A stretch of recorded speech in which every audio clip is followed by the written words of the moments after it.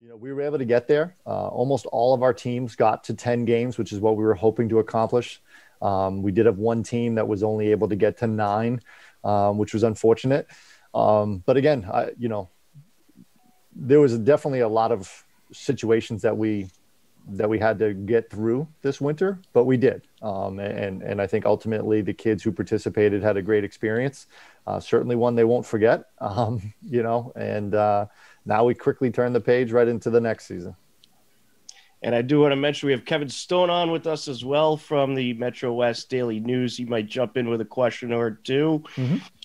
But we do have the Fall 2 season coming up next, and we're going to have some March and April football and some girls volleyball, also some unified basketball and swimming. Mm-hmm. How did everything go planning-wise for the upcoming Fall 2 season? And I understand the teams are in practice right now. How's everything going? Knock on wood, things are going really, really well through these first few days. The fact that we're now in our third COVID season, for lack of a better way of explaining it, I think we're getting pretty adept at managing the different modifications that are thrown at us by the state EEA, as well as the MIAA and the different modifications. And one of the nice things is that as we've moved through the year, there's certainly some challenges that we still have in the mask wearing and the distancing and some of the rules that we have to abide by.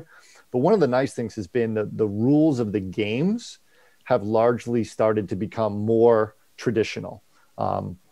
Whereas in the fall, you take soccer and field hockey, for example, those sports were drastically altered in terms of the rules of their games. We saw some alterations in basketball and hockey, but really, for the most part, the games were still the games. And then now, football, volleyball, again, during the games or the matches, they're pretty much being played as they should be.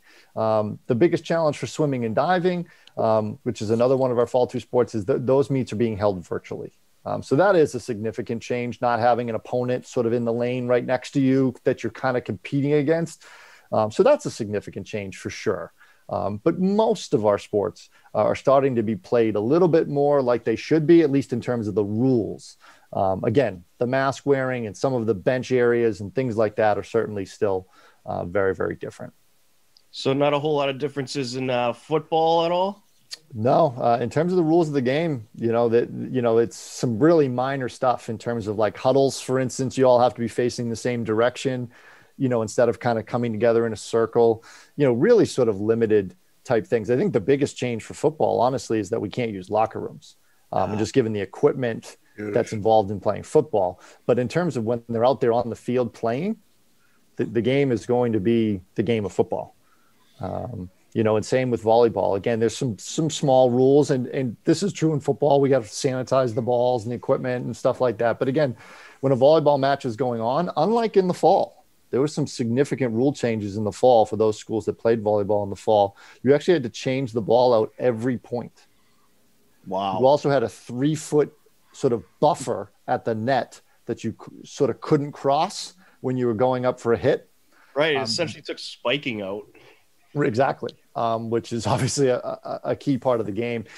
So those rules have been eliminated. So again, now you're going to see a more traditional game of volleyball. Again, they're not going to switch sides. I mean, they're limited. There are small changes where they typically change sides every set. That's not going to happen. Again, so there are changes, but I would say nothing, overly significant like we had in the fall. I mean, soccer and field hockey were different sports.